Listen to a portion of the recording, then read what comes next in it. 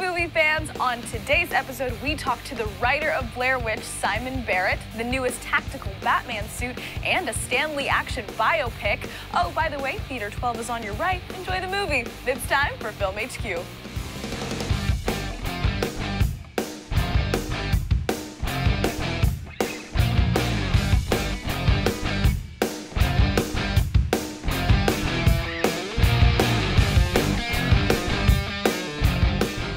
Hey guys, and welcome to this week's episode of Film HQ right here on Comic-Con HQ. My name is John Campea. I'll be your host today, and we've got a lot of ground to cover. But before we do, we want to make sure you're caught up to date with everything going on in the world of movie news. So let's go to our news update with Josh and Haletta. Thanks, John. Hey guys, I'm Josh McCouga. I am Haletta Alamu. And here is this week's news. Guardians of the Galaxy 2 doesn't grace theaters until May 5th of 2017, but two stars of the movie teased fans with some details on what to expect. Kurt Russell, who will join the cast as Peter Quill's father, Ego the Living Planet, told press that it'll be more of a family drama and the dilemmas facing an estranged father and son, while Chris Pratt, who will reprise his role as Star-Lord, aka Peter Quill, said it's gonna be the biggest spectacle movie ever. Son and father not seeing eye to eye already? I smell drama. Super Troopers 2 production started last week in Boston, and this week, according to Deadline, added Rob Lowe, star of every 80s movie where they needed a hot guy, to the cast as Guy Lafranc, a former hockey star now the mayor of a Canadian border town. A French-Canadian Rob Lowe. Oh, ho, ho, get your fingers out of my poutine. Is that a good French? That wasn't it. You nailed that. That was perfect. According to The Hollywood Reporter, the 50 Shades Darker trailer broke the Star Wars The Force Awakens trailer record with over 114 million views in the first 24 hours across all platforms. All right. Everybody knows you don't see actual nudity, right? Like, it's just half-decent acting and possible S&M. Haletta, just start talking, I might explode. Take it easy, man. Zack Snyder, director of the upcoming Justice League movie, posted a photo of Ben Affleck in the newest bat suit, complete with goggles and much heavier armor. The Batman tactical suit, as it's so lovingly being called, broke the internet with reactions from everyone, including George Clooney, who exclaimed, "We've been over this. The nipples were not my idea." I still didn't mind the nipples, but maybe that's true. Remember that movie, The Rundown, where The Rock just basically exploded Brazil while beating up Stifler every chance he got? Yeah, well, apparently director Peter Berg still has hope for a sequel, especially if it starred Jonah Hill alongside The Rock. Berg was quoted as saying, "If Hill were available today, we'd start filming." And especially if The Rock was still available, you know, if he could carve 600 extra hours in a 24-hour day. The Rundown fan waits patiently. Very patiently. In our first ever back-to-back, The Rock being too busy to be in a sequel movie news, G.I. Joe fans will have to wait for a third installment of the franchise, thanks to the actor's busy schedule. Byung-Hun Lee, the actor who plays Storm Shadow, confirmed to Latino Review Media that the studio is waiting for actors' schedules to clear, especially The Rock, who recently answered a call from the studio saying, "Oh, hey, yeah, hold on, I'm getting into an elevator. Let me call you back." I mean, come on. Fox Searchlight has secured distribution rights to Jackie, the biopic of Jackie Kennedy, and the hours and days following the assassination of John F. Kennedy, starring Natalie Portman in the title role. The movie will get an Oscar-friendly release date on December 9th, which basically means you can find me at the theaters crying alone. I'm a sensitive guy. You are. So, in what appears to be the funniest yet interesting piece of news this week, Fox bought the life rights to famed comic book writer Stan Lee and plan to turn those life rights into a 1970s-style action movie akin to Kingsman, Secret Service, or Roger Moore's James Bond. Just to be clear, Stan Lee wasn't actually an international spy, right? Was he? Wait, was Stan Lee a spy? I don't think so. I just think... James Gunn, director of Guardians of the Galaxy, debuted a movie he wrote and produced called The Belko Experiment at the Toronto International Film Festival to rave reviews and was sold to Orion and Blumhouse Tilt. The film, directed by Greg McLean, takes place in an office building where employees must murder each other to survive a cruel social experiment. Spoiler alert, the only person to live is Diane in accounts receivable because she didn't ask James Gunn about the Guardians of the Galaxy 2 trailer. Smart move, Diane. Smart move. I'm Josh McCouga. And I'm Haletta Alamu. And that's this week's news. Now it's time to take a look at the new movies hitting theaters this weekend in this week's Critics Corner.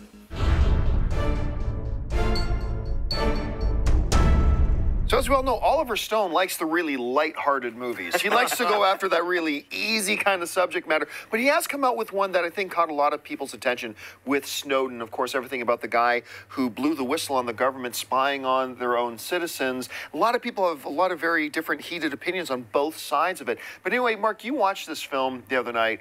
What did you come out of Snowden with? Well, I thought it was the worst movie to see right before you go to bed. Because as soon as I closed my eyes, I just saw a bunch of computerized numbers. It was like I was in the Matrix. I'm Googling Joseph Gordon-Levitt as Snowden. I'm Googling Snowden. I'm looking at American Airlines tickets, how expensive it is to fly to Moscow right now.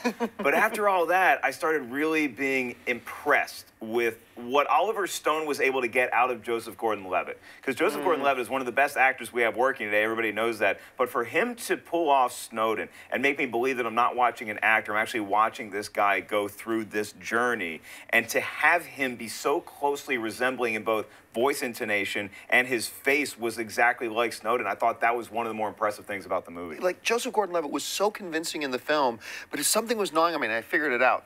I felt like watching the movie that Joseph Gordon-Levitt was playing Keanu Reeves playing Edward Snowden. That's what it felt like a little bit to me watching the film. But here's one of the ironic things about the film, is that quite often, like with a movie like Sully, I was really impressed with Sully because they didn't really make the movie about the plane going down in the Hudson. They made the movie about the people surrounding it, right? And a lot of times I love that when they connect it to the human part of the story. Watching Snowden, I actually felt the opposite.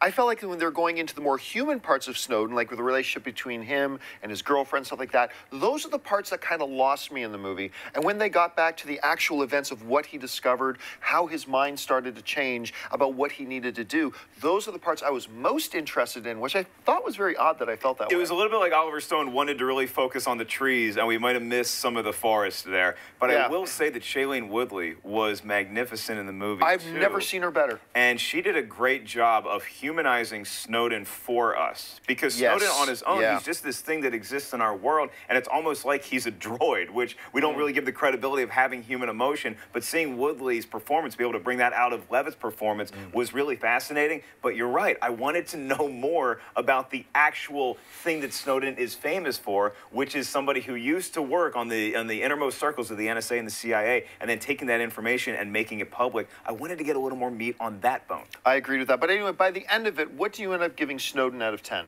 I think I would still give Snowden a positive score. I think I'd be in the 6.5 range on Snowden. I'll do 6.5 out of 10 because I think Oliver Stone still has his fastball when it comes to making movies. It's not his best by any stretch of the imagination, but I think it's an important conversation to have, and Snowden, watching the film, can start it. You know, I'm right with you. I thought this was a good movie that missed out on a couple of opportunities to make it great, but I'm still going to go with a solid 6.5 as well. You want to go to Moscow with me? I'm ready to go. Let's buy our tickets. 3 layovers and you got to walk through a painting. It's a long way to get to Moscow, but I think it's going to be worth it. All right, now one of the other big films, of course, that is opening this week that a lot of people are talking about, especially since Comic-Con, is the new Blair Witch film, a.k.a. The Woods, a.k.a. the new Blair Witch film.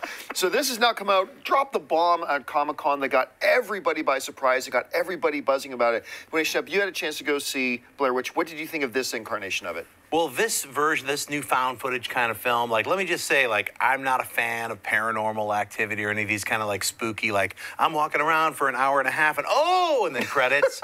I'm just not into those kinds of films.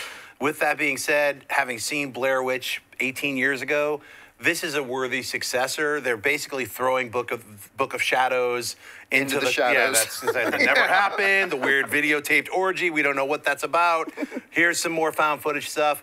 And I like the team up of Simon and Adam. They're a really good team. And I think they worked really well together making this film, putting in all the new technology, new video cameras, drones, all kinds of things that help layer this film up, which is basically a remake of the first film. So unfortunately for me, like, there are some scares in there for me. I think people who love these kinds of films are gonna dig it. Mark, what did you think about it? John, I never want to have kids. And if I ever do have children and they come to me and they say, Daddy, can we go camping? I'm gonna say, sure, we can go camping. I just got a couple flicks you should watch before we go into the woods.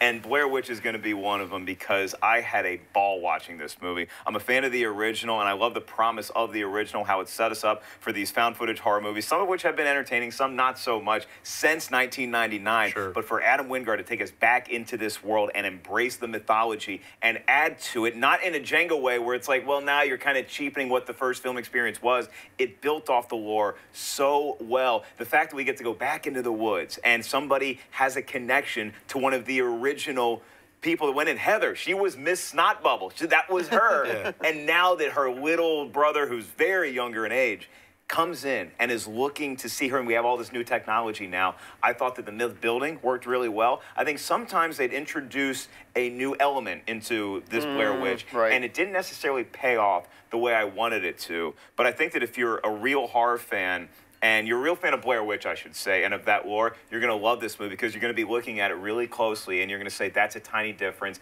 and that's a nice step forward, albeit a small one. If you're somebody who's not really invested in Blair Witch at all, you don't care about found footage horror movies, you might look at this thing with a telescopic lens and say, this is a lot like the first one, what's new here? There's a lot of new stuff, you just have to find it.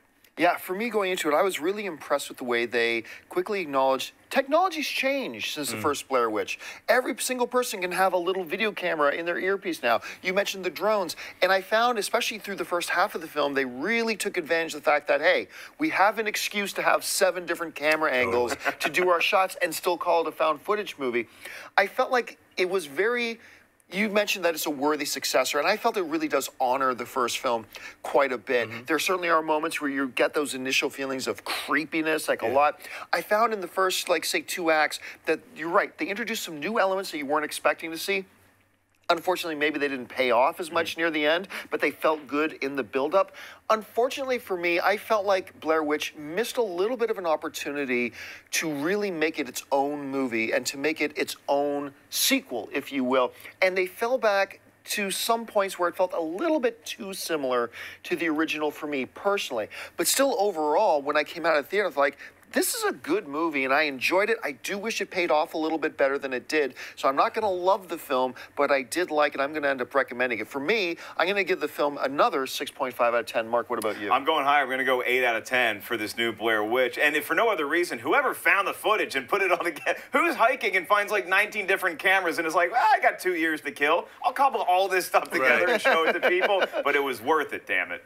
And that editor, that's why I'm giving it a 6. Because even at the beginning, there's those weird, like you're like, hey man, make a little smoother transitions. Make it creepy at the end, but you don't have to add those Use weird... iMovie or something. I You can know, make them man. better than Smooth that out, baby. Use those magnetic Clippo things or whatever, man. Smooth that out. But, you know, and I will add a little thing like the Burkittsville couple. I like that couple, the weirdos who Yes. had the extra old, like, 90s camera. Hey, man, I still use tape. I liked that couple and their little mythos that they added to the Blair Witch.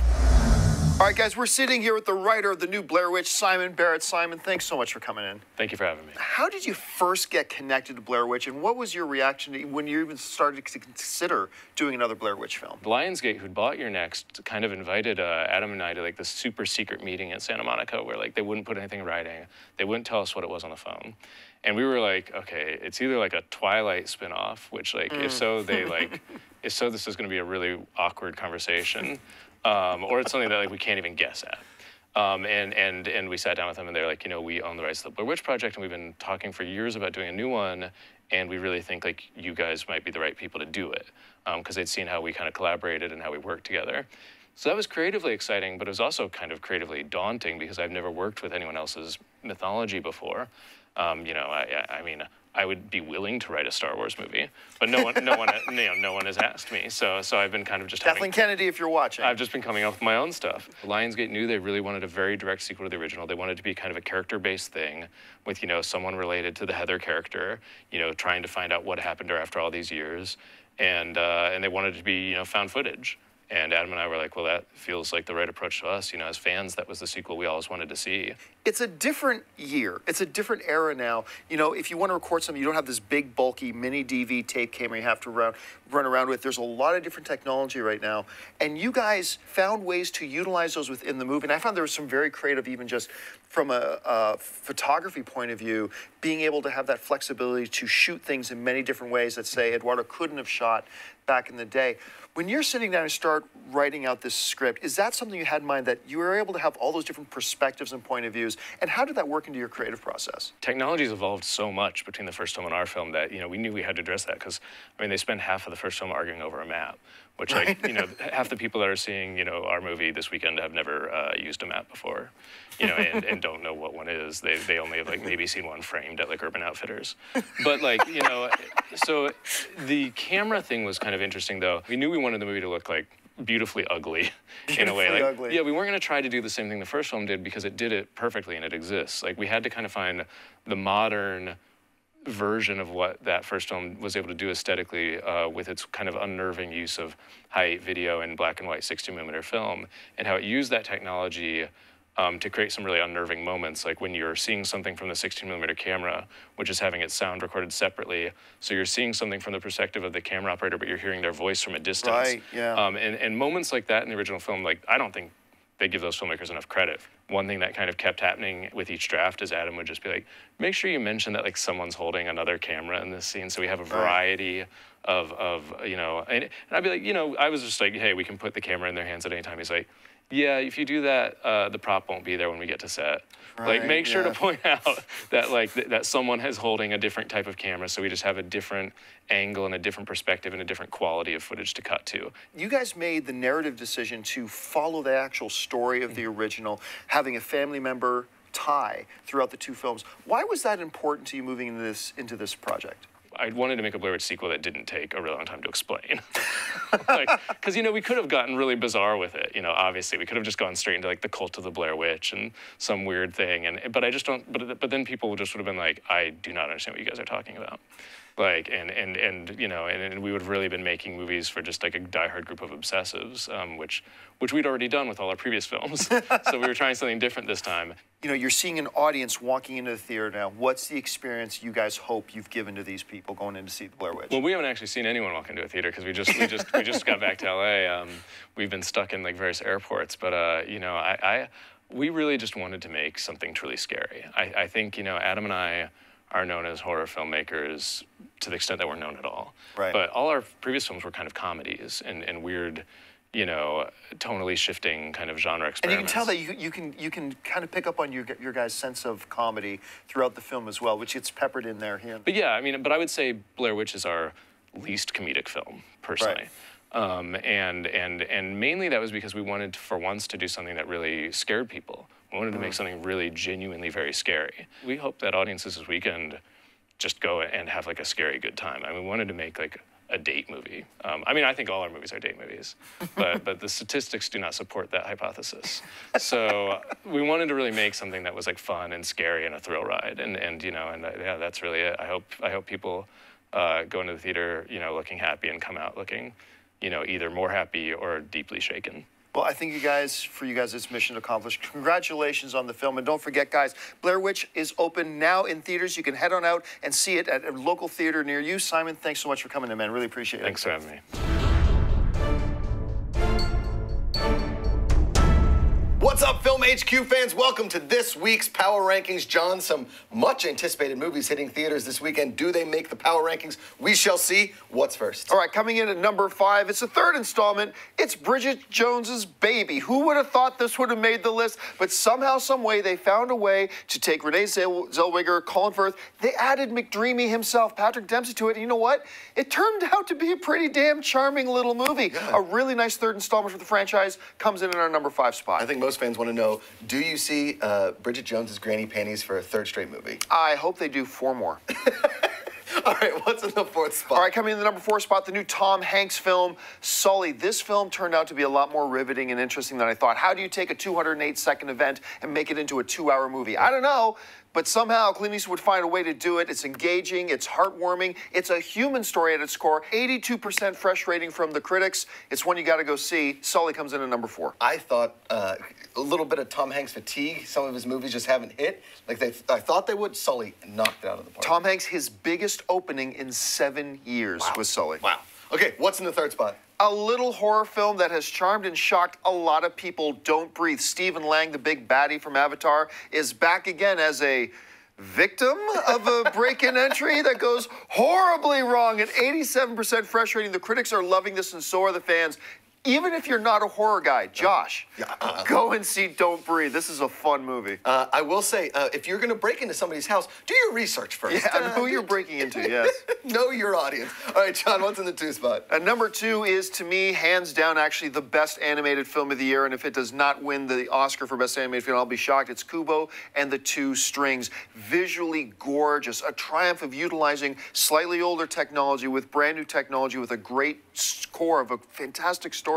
And, you know, it really goes well into playing off Western storytelling with Eastern storytelling, all kind of mixed into one in this really nice hodgepodge. It's a beautiful film. Make sure you check it out. Almost across the board, the critics love this film. 97% fresh rating on Rotten Tomatoes. While you still have the chance, check out Kubo and the Two Strings. And you've got, a huge animation year, and you still have Storks and Sing to come out this year. Yes, we do. A lot of competition. All right. What's our champion this week? Coming in number 1, a nice little indie film that caught a lot of people off guard with a 98% fresh rating on Rotten Tomatoes and 91% audience rating. It's Hell or High Water. I've been saying for years, Ben Foster is probably the most underappreciated actor in the business today. You've got Captain Kirk himself playing alongside him, Chris Pine, and Jeff Bridges, who gives his best performance since he won his Oscar. You have to get out and see Hell or High Water, a great modern Western. You got to check it out. And if you are one of the 2% that didn't rank this fresh in the critics, I don't know who you are, and I don't think I want to be your friend. All right, that's this week's Power Rankings, guys. The Witch is back this weekend. We will see the return of Blair Witch. So we decided here at Film HQ to rank our top 5 found footage movies in this week's top 5.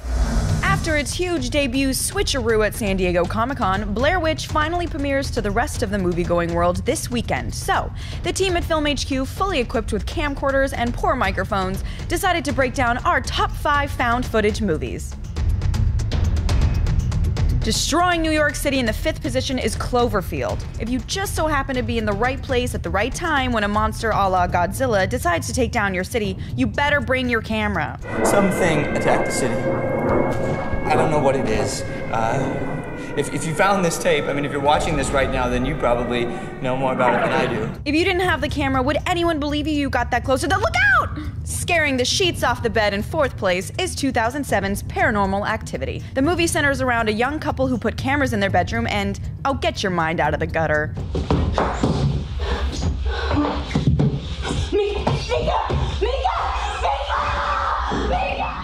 Make sure to keep those cameras running all night. You never know what goes bump in the night.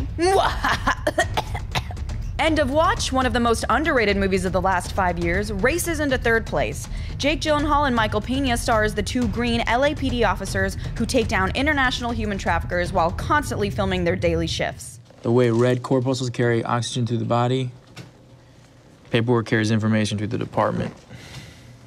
What are corpuscles? David Ayer utilized dash cams, camcorders, body cameras, and a lot of gunfire in this gritty opus to those who protect and serve. Falling into a mystically powered cave, hole, place in the silver medal spot is Chronicle. Dane DeHaan and Michael B. Jordan had breakout roles in the supernatural found footage coming-of-age thriller. Give me a countdown. I will, I promise. Oh, snap. Like I said. You gotta pay for that now. Like I said, see? Crap. Chronicle gave every high schooler partying in the woods hope that they might develop Jedi-like powers instead of a keg beer hangover. And finally, the movie that started the found footage revolution, The Blair Witch Project. This indie darling cost about $60,000 to make and left the box office 5 months later with over $240 million worldwide. I'm scared to close my eyes. I'm scared to open them. I'm gonna die out of here. This home movie scared more people from venturing into the woods than any German fairy tale ever could. And that's our top 5 found footage movies here on Film HQ.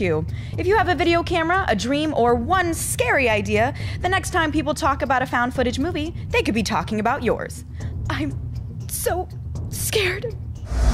Okay, so one of the most interesting pieces of news came out this week. So Stan Lee's biopic Life Rights picked up by Fox, and they say they're going to do a picture on the life of Stan Lee, set in the 70s when Stan's in his 40s. Sounds interesting, except it's going to be an action thriller set in the vein, they say, of Kingsman and Roger Moore, James Bond. Look, the end of World War II. the future announcement when they come up with the cure for cancer, and the day they announce this movie, the three most significant events in the history of mankind. This, I'm telling you, besides the fact that they said The Force Awakens is coming, I cannot think of a piece of movie news I have been more excited about. Mark, am I getting a little too worked up for this, or is this truly the greatest thing ever? Oh, absolutely not, John, because you can take this and you can run with this concept. I ran into an old guy at Starbucks today, and he was about 90, about Stan Lee's age, and I just had to ask him about this news. I was like, hey, so this guy Stan Lee, he's really old. They're going to make an action thriller about him in the 70s, and he looks at me, he's like, hey, kid, in the 70s, we were all superheroes. Yes. It doesn't have to end with Stan Lee. He can just be the Stallone of this Expendables team that we're going to have with a bunch of old guys now back in the day, have them kicking ass. I love this idea. Sasha, what do you think about this? I mean, now that Mark just said that, I could not have been more excited, and somehow I am.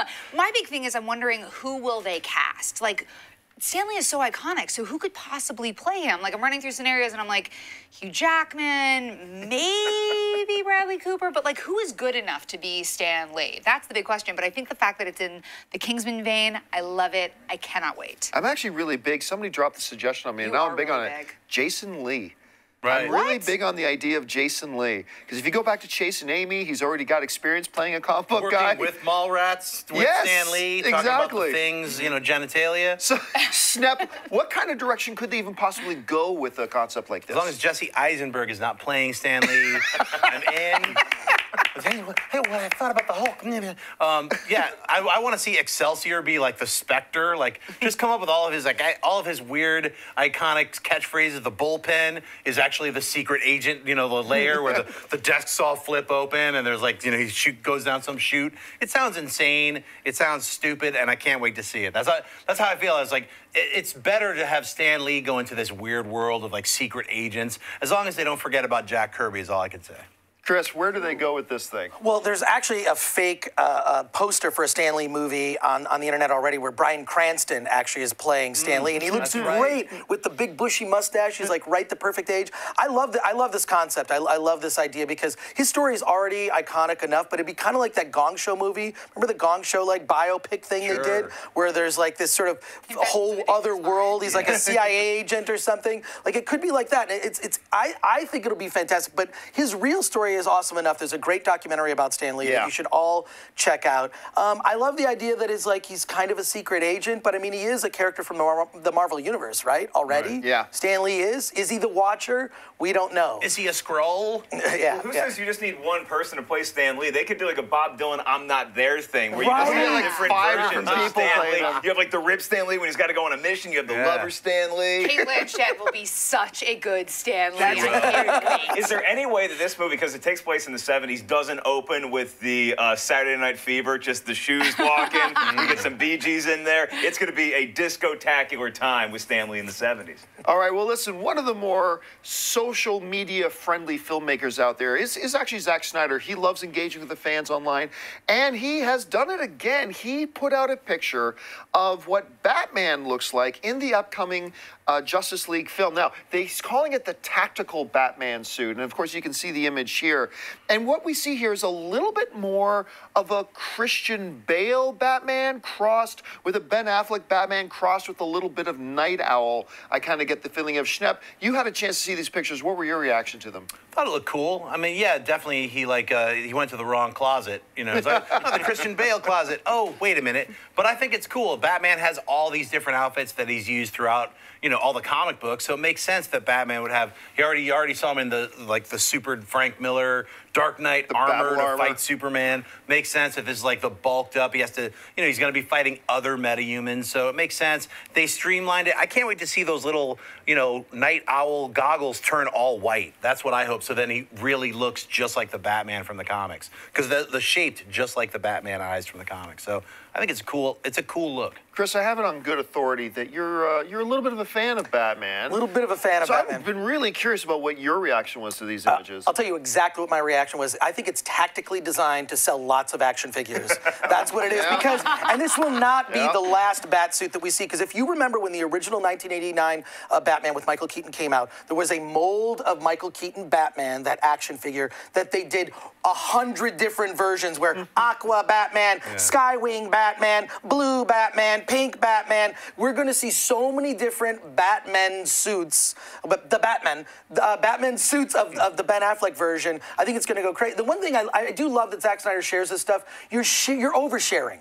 It's too much. I don't want to see anything from Justice League. Let's get to Wonder Woman. So, but I swear this will not be the last bat suit we see from Justice League. I think there are going to be 5 more suits, and I guarantee, I promise you, I look into camera and I promise you, world, there will be an underwater Batman suit where he meets Aquaman in a bat underwater suit, and we're going to see it on the internet 6 months before the movie opens. That's what's going to happen. Now, one of the reasons why I kind of suspect why Zach is sharing these images now, why the Justice League trailer dropped so early at Comic-Con is, I feel like, even though I'm one of the few people that kind of enjoyed Batman v Superman, I think Warner Brothers understood right now they wanted to change the conversation. They wanted to change the narrative. When you're talking about the Warner Brothers DC universe now, they want you talking about this new stuff, so they continue to put this new stuff out, and apparently it's kind of working because here we are talking about it. But Sasha, when you saw the images, did they jump out at you? Did you like them? And how many Batman suits do you think we're going to see in this movie? I mean, my big thing is we're talking about like the tactical suit. Right. Why are abs tactical?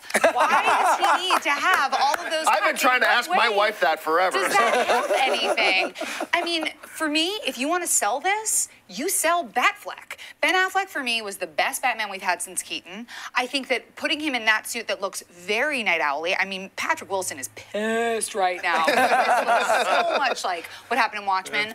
I don't know that that's the smartest play. If they put him in with Aquaman, I would have been more excited. I think we will probably see 3 or 4 different suits for sure. But this, like, what is tactical about this? I don't understand. Like, it's thicker. I get it. It comes out of the comic books. I like it. But this image, quite honestly, my first thought was, it's a little Batman and Robin-y looking to me. Oh. Not the suit, but the image around it. The sparks flying, the colors. Shots fired by Batman. She brought up the Schumacher Batman. Oh, no. I will tell you what the tactic is. The tactic that this suit pulls off is that I didn't once look at this picture and think Martha.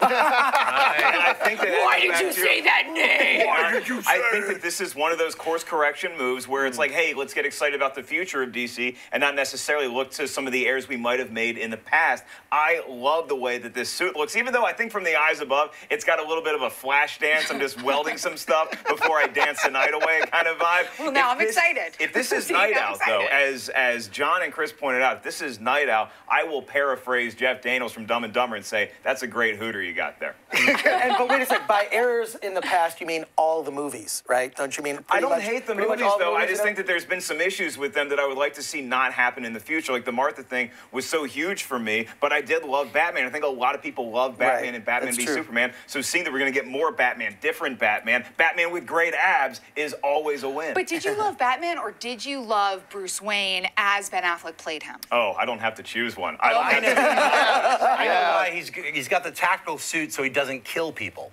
Oh, okay. Well, let's not go into that again. But I will say this. I do like the look of it. I think it looks really slick. But if we see our first trailer and then the camera pulls back from this and we see him fighting a gang of neon light enthusiasts, then we could be in a little bit of trouble. All right, folks. Well, listen, that'll do it for us for this installment of Film HQ. Thanks very much for joining us. Listen, don't forget, make sure you follow all the great shows happening right now on Comic-Con HQ. And we'll be back again next week as well. So thanks a lot for being here. My name is John Campea. Until next time, bye-bye.